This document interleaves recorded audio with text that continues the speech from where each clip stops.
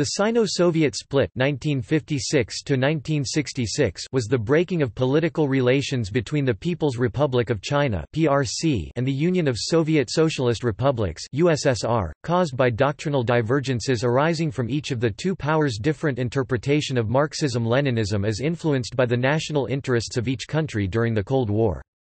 In the late 1950s and early 1960s, debates of ideological orthodoxy between the communist parties of the USSR and of the PRC became disputes about Soviet policies of de-Stalinization and peaceful coexistence with the capitalist West.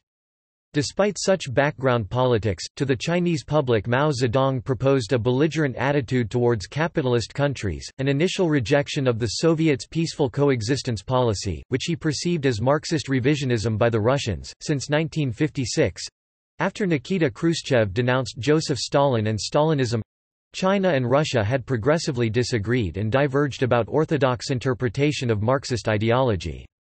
By 1961, intractable differences of philosophy provoked the Communist Party of China to formally denounce Soviet communism as the product of revisionist traitors. The Sino-Soviet split was about who would lead the revolution of world communism. To whom, China or Russia, would the vanguard parties of the world turn for aid and assistance? In that vein, the USSR and the PRC competed for ideological leadership through their respective networks of communist parties in the countries of their spheres of influence. Geopolitically, the Sino-Soviet split was a pivotal event of the bipolar Cold War (1945–1991), as important as the Berlin Wall (1961), the Cuban Missile Crisis (1962), and the Vietnam War (1965–1975), because it facilitated the Sino-American rapprochement of the 1972 Nixon visit to China. Internationally, the geopolitical rivalry between communists—Chinese Stalinism and Russian peaceful coexistence—eliminated the myth that monolithic communism was an actor in the 1947–1950 period of the Vietnam War and in world politics. Such realpolitik established the tripolar geopolitics of the latter part of the Cold War. History. Origins. In taking communism to China, the leader of the Communist Party of China (CPC), Mao Zedong, fought against Imperial Japan, and especially the Chinese Civil War (1927–1949), against the nationalist Kuomintang, led by Generalissimo Chiang Kai-shek. Stalin played both sides and Mao ignored most of his advice.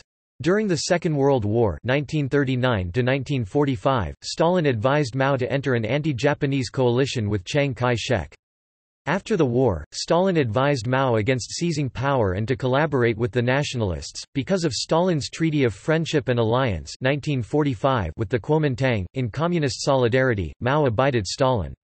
In the event, Chiang Kai-shek opposed the USSR's annexation of Tanuyuryongkai. 3 months after the Japanese surrender, Stalin broke the treaty requiring Soviet withdrawal from Manchuria, gave Mao control of the region, and ordered Gen.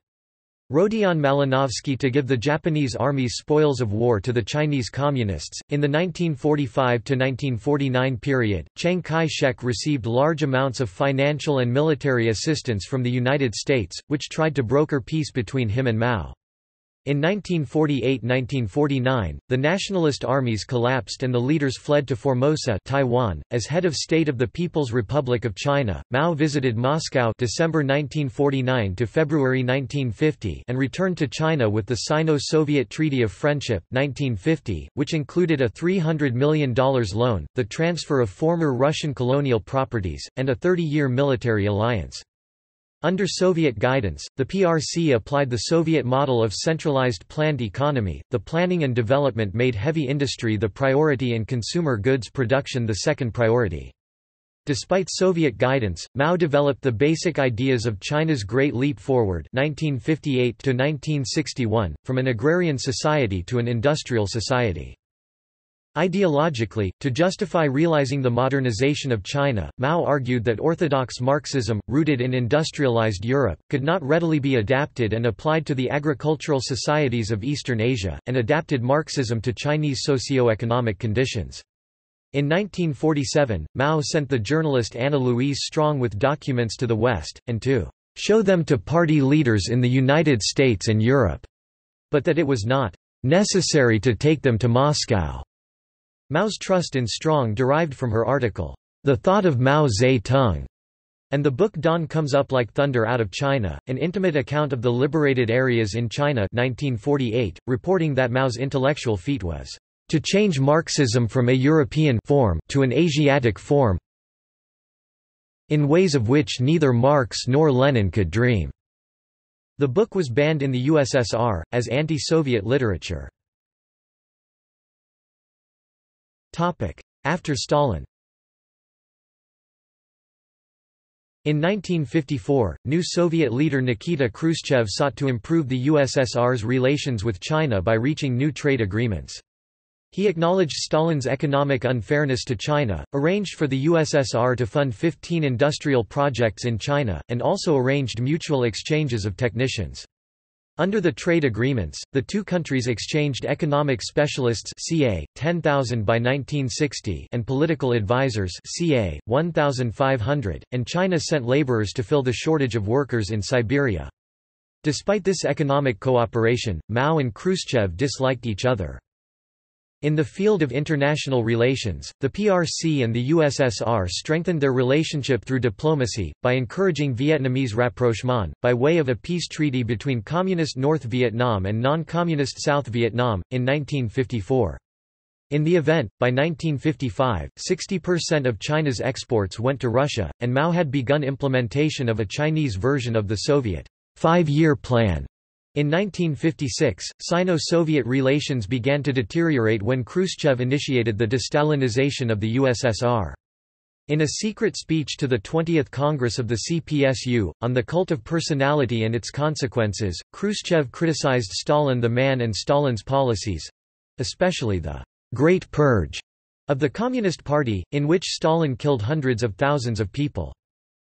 Khrushchev's de-Stalinization of the Soviet Union caused a serious domestic problem for Mao, who had emulated Stalin and Stalinism in the development of Chinese communism. For Mao, the Hungarian Revolution of 1956 was a serious political concern, because such a revolt questioned the political legitimacy of Communist Party government. In response, the Chinese Communist Party formally denounced Khrushchev's de-Stalinization policies as ideological revisionism of Marx, and reaffirmed the ideological orthodoxy of Mao's Stalinist government—while preserving diplomatic and economic relations with the USSR. The abstractions of ideology had cracked socialist unity. Mao perceived that the Soviet Union's foreign policy of peaceful coexistence with the West would isolate the PRC in every sense of geopolitics. The Hungarian Revolution made Mao aware that such revolts might occur in the PRC. He sought to counter possible political discontent with the 100 Flowers Campaign 1956 of political liberalization, which proved too successful when it featured criticism of Mao as party chairman and head of state. Hence, Khrushchev's political liberalization of the USSR compelled Mao to retain the Stalinist model of government for the PRC. The ideological break was assured when Khrushchev's Stalinist enemies failed to depose him, which left China and the USSR practicing different forms of Marxism, leading to ideological quarrels and enmity. Despite Khrushchev's efforts to maintain positive Sino-Soviet relations, especially with technical assistance to China's nuclear weapons program, political tensions remained strong, because the USSR's policy of peaceful coexistence threatened the PRC's geopolitical credibility, especially after failed rapprochement with the U.S. That diplomatic failure and the presence of U.S. nuclear weapons in the Republic of China Taiwan led Mao to a policy of confrontation with the U.S. in 1958. The ideological differences, especially the Soviet policy of peaceful coexistence with the West, worsened Sino-Soviet relations. Notably, Mao's Great Leap Forward, a Stalinist program of instant industrialization, led to a cult of personality around Mao as the true leader of the socialist world. Mao widened the ideological divergence between the PRC and the USSR with criticism of Khrushchev's economic policies, which included foreign aid for China. To the USSR, the ideological radicalism of the PRC destabilized peaceful coexistence with the West. In response, the USSR reduced aid to China. In July 1958, Khrushchev went to Beijing to negotiate for bases in China for Soviet submarines. Instead, Mao accused Khrushchev of trying to control the PRC's coast, and there was no deal. At the end of August, Mao tried to force the issue of PRC control of Taiwan, held by the remnant of the Republic of China (ROC). China attacked ROC-held Kinmen and the Matsu Islands, beginning the Second Taiwan Strait Crisis, the 23rd of August to the 22nd of September 1958. Mao had not warned Khrushchev of the attack, which forced the USSR to rethink peaceful coexistence with the West, especially after the US publicly committed to the military defense of the ROC. The PRC's failure to warn the USSR of the attack worsened Khrushchev's relations with Mao, especially because the US threatened nuclear war if the PRC invaded Taiwan. Such Chinese actions then compelled the USSR's involvement in Sino-American quarrels over a lost civil war. In that geopolitical context, Khrushchev became skeptical of Mao's mental health, fearing that his confrontational behavior might provoke a nuclear war. Khrushchev cancelled 8 agreements, including delivery of Soviet nuclear weapons to the PRC. That lack of clear and candid communications from the Chinese and ideological disagreement about the Great Leap Forward had seriously damaged Sino-Soviet relations. Onset. The events of the 1958–59 period convinced Mao that the USSR was not trustworthy. In 1959, Premier Khrushchev met with U.S. President Dwight Eisenhower (1953–1961) to decrease tensions with the West. To that end, the USSR had reneged an agreement to provide technical aid for the development of a Chicom nuclear weapon. The USSR sided with India in the Sino-Indian War (1962). By way of moderate diplomatic relations with India, each collaboration of the USSR with the West offended Mao. Thereafter, he perceived Khrushchev as too tolerant of the West, despite the USSR sometimes confronting the Western powers. The Chinese Communist Party believed that the Communist Party of the Soviet Union concentrated too much on Soviet-US cooperation for the domination of the world. With actions that contradicted the ideology of Marxism-Leninism, Mao had expected an aggressive response from Khrushchev about the U-2 spy plane incident 1960 over Russia. At the 1960 Paris summit meeting, Khrushchev demanded an official apology from U.S. President Eisenhower, who refused. Mao and the CCP took Eisenhower's response as a political affront to socialist countries, and the PRC responded with political rallies demanding that Khrushchev act against the American aggressors.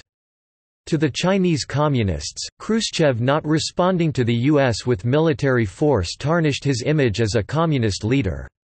At the 1960 International Meeting of Communist and Workers' Parties, in Bucharest, Mao and Khrushchev argued and each socialist attacked the other's interpretation of Marxist doctrine as the incorrect road to world socialism. Mao argued that Khrushchev's greater emphasis upon material easiness would make the people ideologically soft and unrevolutionary. Khrushchev replied, "If we could promise the people nothing, except revolution, they would scratch their heads and say, isn't it better to have good goulash?" In the 1950s, the Sino-Soviet split manifested itself indirectly through actions related to other communist states. China denounced the Socialist Federal Republic of Yugoslavia (1945–1992) and Tito, who had pursued a non-aligned foreign policy, neither pro-Russian nor pro-Chinese. The USSR criticized People's Socialist Republic of Albania and Enver Hoxha, who had refused to abandon Stalinism and had aligned with the PRC, starting the Soviet-Albanian split. Moreover, in accordance with geopolitical circumstance, the USSR provided moral support to the Tibetan rebels of the 1959 Tibetan uprising against the PRC. By 1960, the Sino-Soviet split was manifested as open criticism, when Khrushchev and Peng Gen openly argued at the Congress of the Romanian Communist Party. Khrushchev insulted Chairman Mao as a nationalist, an adventurist, and a deviationist. Peng Gen called Khrushchev a Marxist revisionist whose regime of the USSR showed him to be a patriarchal, arbitrary and tyrannical ruler. In the end, Premier Khrushchev denounced the People's Republic of China in an 80-page letter to the Romanian Communist Party Congress. In June 1960, the USSR openly denounced PR Albania at the height of the de-Stalinization of the USSR.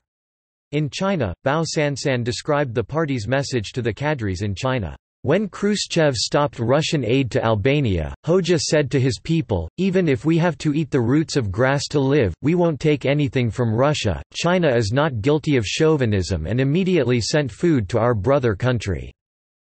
Khrushchev further responded to Mao's criticism by withdrawing some 1,400 technicians from the PRC, which led to cancellation of some 200 scientific joint projects intended to foster cooperation between Russia and China. To Mao, the withdrawal of Soviet technicians from China justified his accusation that Khrushchev had caused not only the PRC's great economic failures, but also had caused the famines occurred during the Great Leap Forward. As socialist countries, the PRC and the USSR still had reason to prefer political unity. In the PRC, Chairman Mao needed to continue economic relations, to alleviate famine in China, and resolve border disputes with India. In the USSR, Premier Khrushchev had lost political ground, because of his policy of détente with the US's accusations of U.S. espionage against the Eisenhower government had generated political tensions that broke USSR-US diplomacy at the Paris summit meeting, which worsened relations between the American and Russian superpowers, and yet, the PRC remained allied to the USSR. In November 1960, at the Congress of 81 Communist Parties in Moscow, the Chinese argued about the interpretation of Marxist doctrine with the Soviets, and with most of the other socialist delegations, yet compromised in effort to avoid an ideological split among socialist nations. In October 1961, at the 22nd Congress of the Communist Party of the Soviet Union, the USSR and the PRC renewed their conflicting ideological disputes. In December 1961, the USSR broke diplomatic relations with People's Socialist Republic of Albania, which had been aligned with the PRC, escalating the ideological dispute from political party level to the national level. When India annexed Goa, following demand by the Goan people, who were flabbergasted by Portugal's resistance to leaving its occupied territory in 1961, Moscow lauded the action while an unimpressed Beijing declared that, "India's apparent contribution to anti-imperialist struggle consists of taking on the world's smallest imperialist power." In 1962, the PRC and the USSR broke diplomatic relations. Chairman Mao criticized Premier Khrushchev for withdrawing from the Cuban Missile Crisis 1962, that, "Khrushchev has moved from adventurism to capitulationism." Khrushchev replied that Mao's confrontational policies would lead to a nuclear war. At the same time, the USSR supported India against the Chinese invasion of the Indian Northeast in the Sino-Indian War 1962. The aftermath of the Cuban Missile Crisis placed nuclear disarmament at foremost in 20th-century geopolitics. To limit production of nuclear weapons by other nations, the USSR, the UK, and the US signed the Limited Test Ban Treaty, the 5th of August 1963. In that time, the PRC were developing their own nuclear weapons, and Mao saw the Limited Test Ban Treaty as an attempt to slow China's becoming a nuclear superpower. He was angered by Khrushchev's failure to aggressively deal with the U.S. Premier. Khrushchev's failure to confront the West led Chairman Mao to publish 9 September 1963 to July 1964 letters in which he openly and specifically criticized the leadership of Nikita Khrushchev as Premier of the USSR.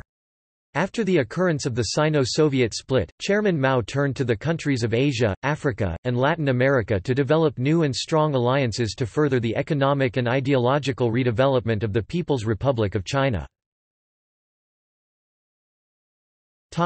Formal ideological statements. The governments of the PRC and the USSR supported their actions with formal ideological statements. In June 1963, the PRC published the Chinese Communist Party's proposal concerning the general line of the international communist movement, and the USSR replied with an open letter of the Communist Party of the Soviet Union. Such were the last communications to each other, as socialists. By 1964, Chairman Mao said that a counter-revolution in the USSR had re-established capitalism. Consequently, the USSR broke relations with the PRC, and the Warsaw Pact soon followed the Soviets.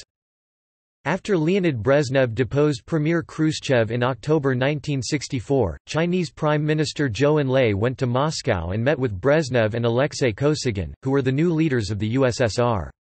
The meeting with the Soviet leaders went poorly, and the disappointed Zhou returned to China and reported to Chairman Mao that the Soviets remained firm in their stance, for which Mao denounced Khrushchevism without Khrushchev. Mao's dismissal continued the Sino-Soviet split. China accused the Soviet Union of colluding with the U.S., for instance during the Glassboro Summit Conference June 1967 between Kosygin and U.S. President Lyndon B. Johnson. Radio Peking said that they discussed a great conspiracy on a worldwide basis, criminally selling the rights of the revolution of the Vietnam people, Arabs, as well as Asian, African, and Latin American peoples to U.S. imperialists.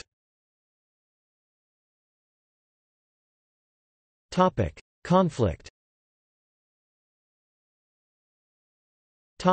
Cultural Revolution.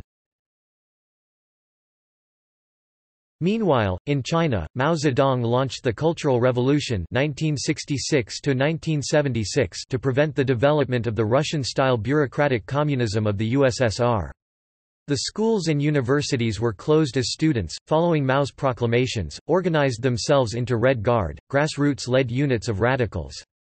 However, this process was chaotic and violent and had no real leadership, and so over time the Red Guard divided into factions, and their subsequent violence provoked civil war in some parts of China. Mao had the army suppress the Red Guard factions, and when factionalism occurred in the army, Mao dispersed the Red Guard, and then began to rebuild the Chinese Communist Party. The vast grassroots experiment that was the Cultural Revolution stressed, strained, and broke China's political relations with the USSR, and relations with the West.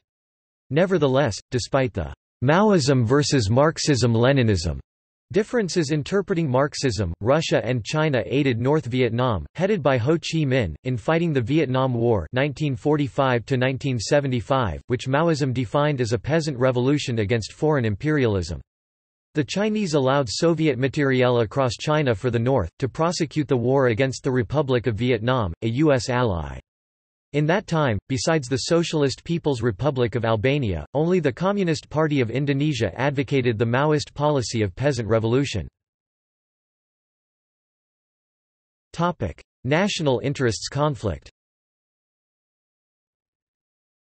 Since 1956, the Sino-Soviet ideological split, between communist political parties, had escalated to small-scale warfare between Russia and China, thereby, in January 1967, Red Guards attacked the Soviet embassy in Beijing.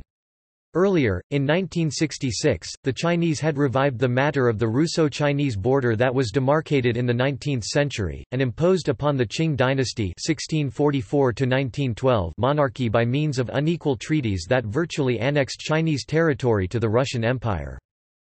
Despite not asking the return of territory, the Chinese did ask the USSR to formally, publicly acknowledge that said border, established with the Treaty of Aigun 1858 and the Convention of Peking 1860, was a historic Russian injustice against China. The Soviet government ignored the matter. Then, in 1968, the Red Guard purges meant to restore doctrinal orthodoxy to China had provoked civil war in parts of the country, which Mao resolved with the People's Liberation Army suppressing the pertinent cohorts of the Red Guard. The excesses of the Red Guard and of the Cultural Revolution declined. Mao required internal political equilibrium in order to protect China from the strategic and military vulnerabilities that resulted from its political isolation from the community of nations. Border war. Meanwhile, during 1968, the Soviet Army had massed along the 4,380 kilometers (2,738 miles) border with China, especially at the Xinjiang frontier, in northwest China, where the Soviets might readily induce Turkic separatists to insurrection. Militarily, in 1961, the USSR had 12 divisions and 200 airplanes at that border. In 1968, there were 25 divisions, 1,200 airplanes, and 120 medium-range missiles. Although China had detonated its first nuclear weapon, the 596 test, in October 1964, the People's Liberation Army was militarily inferior to the Red Army. By March 1969, the Sino-Soviet border confrontation had become the Sino-Soviet border conflict, with fighting at the Ussuri River and on Damansky Zhenbao Island. More small-scale warfare occurred at Tieliaketi in August. U.S. journalist Harrison Salisbury reported that Soviet sources hinted at a possible first strike against China's nuclear weapons testing site in the Lop Nur Basin. U.S. Presidents Kennedy and Johnson had considered attempting to destroy the Chinese program before it succeeded, but the USSR had refused to cooperate. Now the U.S. warned the USSR that a nuclear attack against China would precipitate a worldwide war, and the USSR backed off. Aware of the Soviet threat, China built large-scale underground shelters, such as Beijing's Underground City, and military shelters such as the Underground Project 131 Command Center in Hubei, and the 816 nuclear military plant in Fuling, Chongqing. Geopolitical pragmatism. After the Sino-Soviet border conflict, the 2nd of March to the 11th of September 1969, Soviet Prime Minister Alexei Kosygin secretly went to Beijing to confer with Premier Zhou Enlai, and by October, the PRC and the USSR began determining the demarcation of their national borders. Despite not resolving the border demarcation, the meetings restored Sino-Soviet diplomatic communications, and, by 1970, Mao understood that the People's Republic of China could not simultaneously fight the USSR and the USA, whilst suppressing internal disorder. In July 1971, Nixon's national security advisor Henry Kissinger went to Beijing to arrange the Nixon visit to China, February 1972. Kissinger's actions offended the USSR, who then convoked a summit meeting with President Nixon. That action recast the Cold War as tripolar relation among Moscow and Washington and Beijing. Concerning the 4,380 kilometers (2,738 miles) Sino-Soviet border, Soviet propaganda agitated against the PRC's complaint about the unequal Treaty of Aigun (1858) and the Convention of Peking (1860), which cheated China of territory and natural resources. To that effect, in the 1972–73 period, the USSR deleted the Chinese and Manchu place names Iman, Yiman Yiman, Tetyuk, Yizu He Yezue, and Suchin from the map of the Soviet Far East, and replaced them with the Russian place names Dalnaroshensk, Dalnegorsk, and Partizansk, respectively. To facilitate social acceptance of such cultural revision, the Soviet press misrepresented the historical presence of Chinese people—in lands gained by Tsarist Russia, which provoked Russian violence against the local Chinese populaces. Moreover, politically inconvenient exhibits were removed from museums, and vandals covered with cement the Yurchin script stele, about the Jin dynasty, in the Khabarovsk Museum. Competing front groups. After Mao Zedong broke bitterly with the Soviet Union in the late 1950s, he launched a worldwide rivalry. Mao set up a network of pro-Chinese, anti-Soviet parties and communist fronts that directly challenged the pro-Soviet organizations in many countries. By 1970, Sino-Soviet ideological rivalry extended to Africa and the Middle East, where the Soviet Union and China funded and supported opposed political parties, militias, and states, notably the Ogaden War (1977–1978) between Ethiopia and Somalia, the Rhodesian Bush War (1964–1979), the Zimbabwean Gukurahundi (1980–1987), the Angolan Civil War (1975–2002), the Mozambican Civil War (1977–1992), and factions of the Palestinian people. In Thailand, the pro-Chinese communist fronts were organized with a violent revolutionary goal in mind, but they were based in local Chinese enclaves and failed to connect with the larger population. Equilibrium. The transition. In 1971, the failure of Project 571, an attempted coup d'état against Chairman Mao, and the death of Marshal Lin Biao, Mao's executive officer, concluded the politically radical phase of the Cultural Revolution 1966–76. Afterwards, China resumed political normality, until Mao's death, 9 September 1976, and the emergence of the politically radical Gang of Four. The re-establishment of Chinese domestic tranquility ended armed confrontation with the USSR, but it did not improve Sino-Soviet diplomatic relations because in 1973 the Soviet army garrisons at the Russo-Chinese border were twice as large as the 1969 garrisons. That continued military threat prompted the Chinese to denounce Soviet social imperialism by accusing the USSR of being an enemy of world revolution. Transcending Mao. After thwarting the 1976 coup d'état by the Radical Gang of Four, who argued for ideologic purity at the expense of internal development, the Chinese Communist Party politically rehabilitated Deng Xiaoping and appointed him head of the internal modernization programs in 1977. While reversing Mao's policies without attacking him, the politically moderate Deng's political and economic reforms began China's transition from a planned economy to a semi-capitalist mixed economy, which he furthered with strengthened commercial and diplomatic relations with the West. In 1979, on the 30th anniversary of the foundation of the PRC, the government of Deng Xiaoping denounced the Great Proletarian Cultural Revolution as a national failure, and, in the 1980s, pursued pragmatic policies such as seeking truth from facts, and the Chinese Road to Socialism, which withdrew the PRC from the high-level abstractions of ideology, polemic, and Russian Marxist revisionism. The Sino-Soviet split had lost some political importance. Topic: Competing hegemonies. After the government of Mao Zedong, the Sino-Soviet split about ideology became useless domestic politics, but was useful geopolitics, wherein conflicted the Russian and Chinese hegemonies in the pursuit of their national interests. The initial Soviet-Chinese proxy war occurred in Indochina, in 1975, where the communist victory of the National Liberation Front Viet Cong and of North Vietnam in the 30-year Vietnam War had produced a post-colonial Indochina that featured pro-Soviet governments in Vietnam, Socialist Republic of Vietnam, and Laos, Lao People's Democratic Republic, and a pro-Chinese government in Cambodia, Democratic Kampuchea.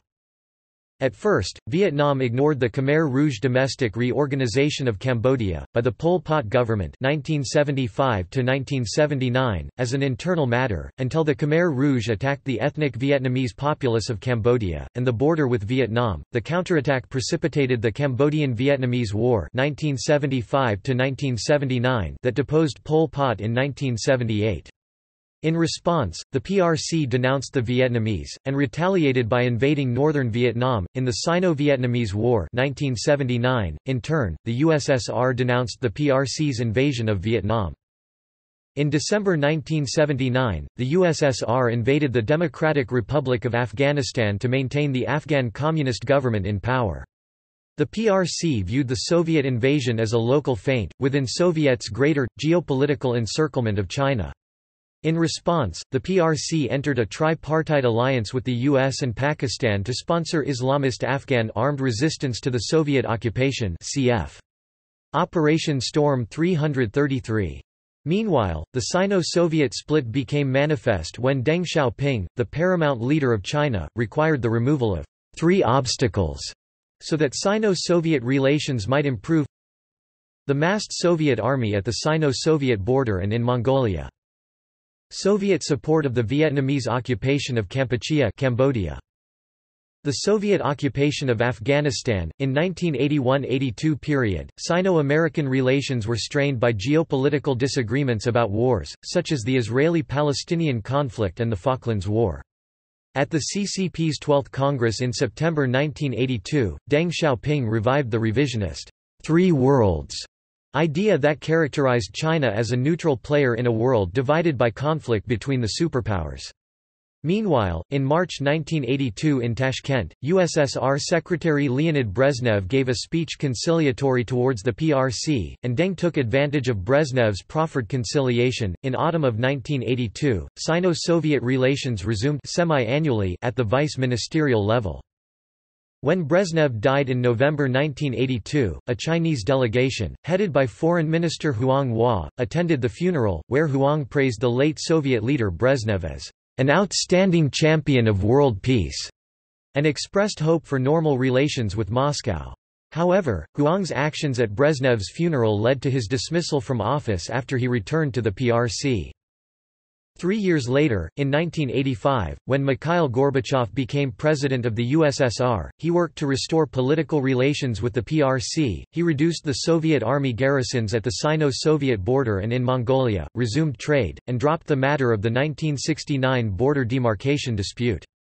Nonetheless, the Soviet withdrawal from Afghanistan remained unresolved, and Sino-Soviet diplomacy remained cool, which circumstance allowed the Reagan government to sell American weapons to China and so counter the geopolitics of the USSR in the Russo-American aspect of the tripolar Cold War. Diplomatic relations between China and Afghanistan were neutral during the reign of the Afghan king, yet, when pro-Soviet Afghan communists seized power in 1978, relations between China and the Afghan communists quickly worsened and then became hostile. Although the Afghan communists supported China's enemies in Vietnam, and blamed China for supporting militant Afghan anti-communists, China responded to the Soviet invasion of Afghanistan by supporting the Afghan Mujahideen with aid, small arms, and materiel, delivered by the Pakistani military and intelligence and the CIA, and likewise increased their military presence in Xinjiang, near Afghanistan. China acquired American military equipment to defend from Soviet attack. The Chinese People's Liberation Army trained and supported the Afghan Mujahideen during the Soviet-Afghan War. China moved training camps for the Mujahideen from Pakistan into China proper, which were supported with military advisors and soldiers. Afterwards, the Mujahideen were provided anti-aircraft missiles, rocket launchers, and machine guns. Throughout the 1980s, Sino-Soviet political relations improved, by trade agreements and cultural exchanges. However, ideological relations between the Communist parties of Russia and China remained unchanged, because the Chinese Communist Party (CCP) refused to accept the Communist Party of the Soviet Union (CPSU) as their Marxist equals. Reform. In May 1989, Soviet President Gorbachev visited the People's Republic of China, where the government doubted the practical efficacy of perestroika and glasnost. Since the PRC did not officially recognize the USSR as a socialist state, there was no official opinion about Gorbachev's reformation of Soviet socialism.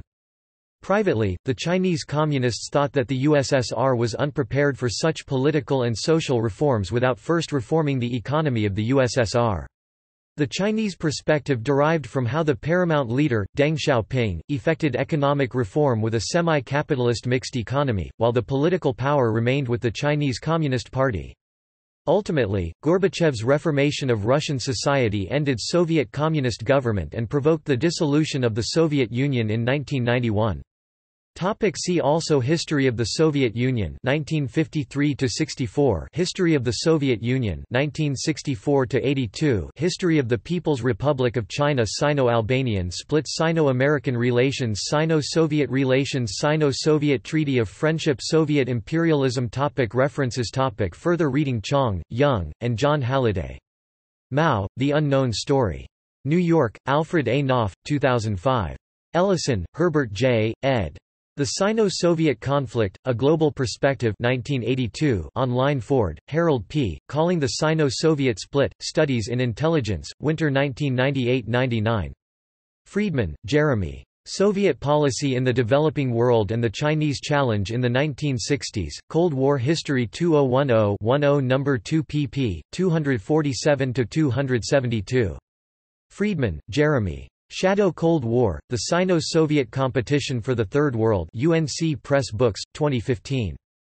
Go, Evelyn. Constructing the U.S. Rapprochement with China, 1961–1974, From Red Menace to Tacit Ally, Cambridge University Press, 2005. Jian, Chen. Mao's China and the Cold War. Chapel Hill, N.C., The University of North Carolina Press, 2001. Kachavi, Noam. The Sino-Soviet Split, in A Companion to John F. Kennedy 2014, pp. 366–383. Li, Hua-Yu et al., eds. China Learns from the Soviet Union, 1949–present. The Harvard Cold War Studies Book Series 2011, excerpt and text search. Luthi, Lorenz M. 2010. The Sino-Soviet Split, Cold War in the Communist World. Princeton UP. ISBN 978-1400837625. Mark, Kai Kwan. China and the World Since 1945, An International History. Routledge, 2011. Olson, Mari. Soviet-Vietnam relations and the role of China 1949–64, Changing Alliances Routledge, 2007 Ross, Robert S., ed. China, the United States, and the Soviet Union, Tripolarity and Policy Making in the Cold War 1993 online Scalapino, Robert A. 1964. Sino-Soviet Competition in Africa. Foreign Affairs. 42 640–654. doi 10.2307 20029719. JSTOR 20029719. Wested, Odd Arn, ed. Brothers in Arms, The Rise and Fall of the Sino-Soviet Alliance, 1945–1963 Stanford University Press, 1998 Primary sources Luthi, Lorenz M. 2008. 24 Soviet bloc documents on Vietnam and the Sino-Soviet split, 1964–1966. Cold War International History Project Bulletin, 16–367–398, Bao Sansan and Betty Bao Lord 1964–1966, Eighth Moon, The True Story of a Young Girl's Life in Communist China, reprint, New York, Scholastic, ch. 9, pp. 120–124 Summary of Lectures to Cadres on Sino-Soviet Split. Prozumenshikov, Mikhail U. The Sino-Indian Conflict, the Cuban Missile Crisis, and the Sino-Soviet Split, October 1962, New Evidence from the Russian Archives, Cold War International History Project Bulletin 1996-8 No. 9 pp. 1996–7. Online. External links. The CWIHP document collection on the Sino-Soviet split. The Great Debate – Documents of the Sino-Soviet Split at Marxists Internet Archive